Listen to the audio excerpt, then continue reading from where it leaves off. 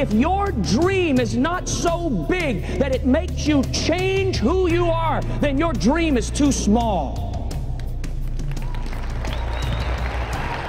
If your dream doesn't make you get up at a different time in the morning, or go to bed at a different time at night, or read different books and listen to different tapes and hang around different people and treat people in a different way than you've ever treated them before, and conduct yourself in a manner that you never conducted yourself in before, then your dream ain't big enough.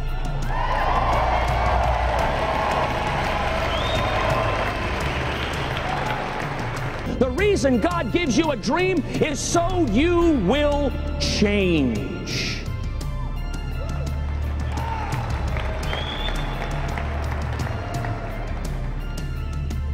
Because when you have achieved your dream, the greatest gift is to look in the mirror and see who you have become in the process.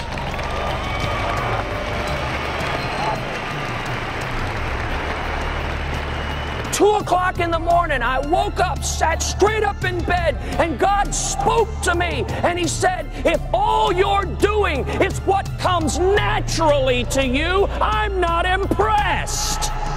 You need to come to the place that you hold yourself to a higher standard of excellence. You need to stop letting someone else determine what your standard is. You set your own standard.